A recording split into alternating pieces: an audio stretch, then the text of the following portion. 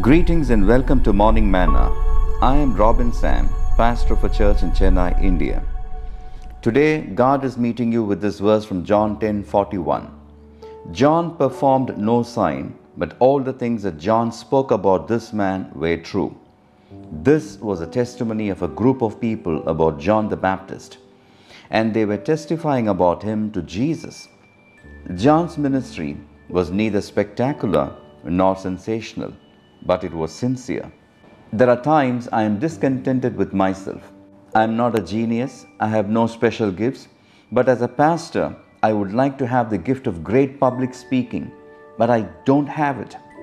Most of us are like this, mediocre. Our days are the same. They lack the glamour others seem to have.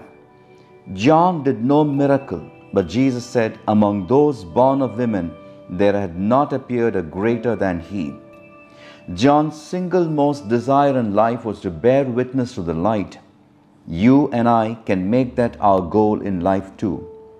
John was content to be just a voice in the wilderness, if that would make men think of Christ. A voice that is only heard but not seen.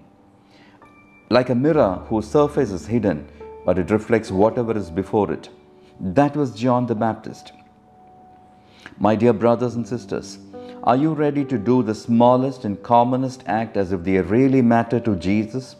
Sweep the floor, clean the loo, teach the kids, and go about the daily humdrum of life as if you're doing it all for the Lord? As long as you reflect Christ, it doesn't matter if you're hidden, unappreciated, and not considered for any honor. The Lord sees your work. He knows all about you. He cares for you. Continue doing good, sowing seeds of faith in others, helping others achieve their goals, and witness about Jesus.